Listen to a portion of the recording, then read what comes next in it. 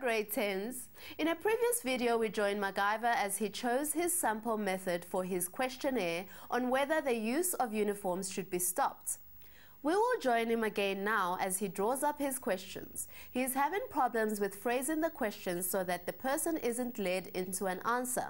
Let's see how he deals with this problem. MacGyver will be joining us again for this lesson. MacGyver, why don't you give us a quick reminder of what we did last time? Sure. Last time we started drawing up a list of rules for planning a survey and to make sure that the process is fair and unbiased. We saw that it is important to have a big enough sample size and to select a sample randomly. Also, that if there are clearly identifiable groups with different opinions in the population, you may need to stratify the sample to make sure that each group is fairly represented. Great. Now we can have a look at how we can avoid bias in a survey questionnaire. To start us off, let's look at a question that you used in your small survey. Okay, here it is. School uniforms are expensive and not everyone can afford them. So do you think that school uniforms should be abolished? This is what we call a leading question. You have put some information in the question that persuades the respondent to answer in a certain way. Well, it's true, uniforms are expensive. It's no lie. No, but one of the important principles about writing a question for an interview is that your choice of words need to be or should be completely neutral. You want to find out what they really think, so your question should not encourage them to answer in one way or the other. Do you think you can rephrase this question so it is more neutral? What if I just ask, should school uniforms be abolished? That is much better. Now, just to show you how much difference a question can make, try this. Rephrase your question so that whoever you ask is likely to say that uniforms should not be abolished. Okay, let me give it a shot. How about this? Do you think we should give up discipline by abolishing school uniforms at our schools? Wow, you learn fast. People might not agree on giving up on discipline, even though they might think that abolishing school uniforms is a good idea. So they might answer no, even if what they really want to say is yes. Oh, okay, so should I write that down as another rule in the list for planning surveys, which I started in the first lesson? Yes, that can be your second rule. The survey question should avoid bias by not suggesting a preferred answer. Right, now there are a few other things to consider about how you ask people questions. We want them to answer freely, so you need to make sure that everyone in your sample knows that they should give their true opinions. Perhaps by keeping their answers anonymous? Like when people vote in the elections? That's right. That's one of the ways that they ensure that the elections are free and fair. It's also important that every person is approached in exactly the same way. What do you mean? Well, how a person is approached can influence the results. It can help to ask them to fill a questionnaire which you collect in a closed box rather than answering you face to face. There are some situations in which this is very important. For example, in a government election or a referendum, people might not want others to know who they're voting for or what they think about an issue. They may not answer as honestly if the vote or the survey is not anonymous. That makes sense. So we can write, approach people in such a way so that they're able to respond freely. The questionnaire may be anonymous if necessary.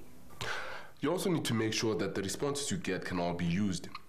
What would you do if some people responded to a question by saying something like, I don't know, or it depends, or maybe? I'm not sure. I suppose I'd throw out some of the answers. Because, I mean, surely we're only interested in yes or no answers. But that would cause a problem. If you throw out answers, your sample size might decrease. And it might decrease in some groups more than it does in others.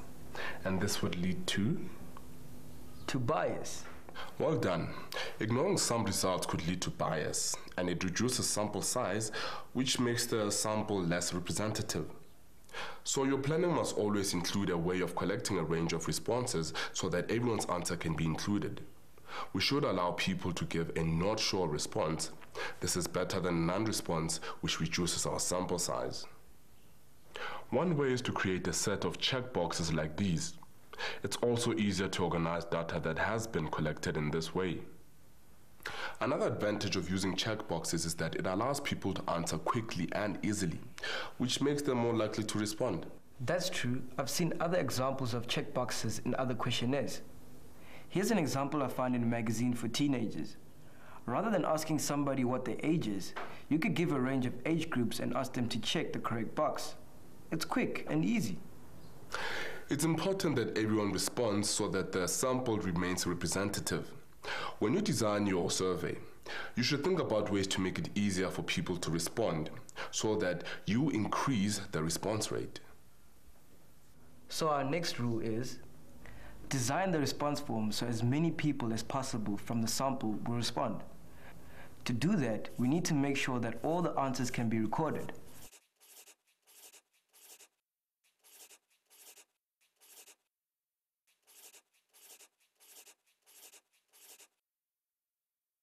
And that it's easy to fill in.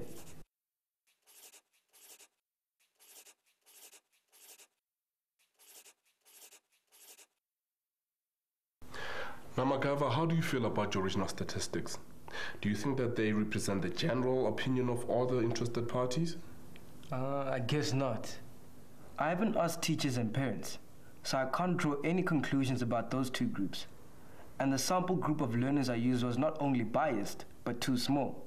So we can trust that all learners would agree either. I guess I'll have to start again.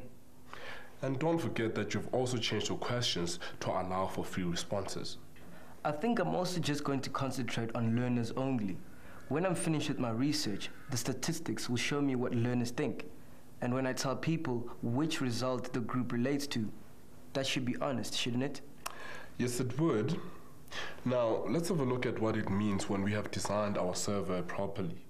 It means that we have data that is likely to represent the whole population, so it allows us to generalize the results. So I guess we can use it as a general statement. If most people in the sample respond yes, then most people in the population will respond yes. What we've learned in this lesson is the importance of designing a survey carefully to eliminate the effects of bias. Let's sum up what we've learned in these two lessons by looking at the rules for designing a survey. First, use a representative sample.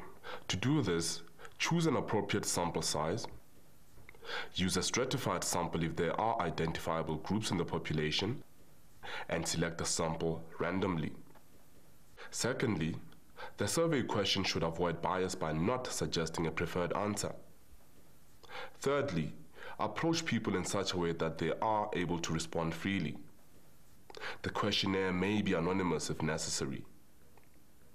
Fourthly, design the response form so that a range of results can be collected and to ensure a high response rate. This shows us how important it is to phrase our questions so that people feel free to answer honestly. That's all for this lesson, grade 10s. Why not try some of the tasks in the data handling task video? You will also be able to learn more about data handling on our website, www.mindset.co.za/learn. Goodbye.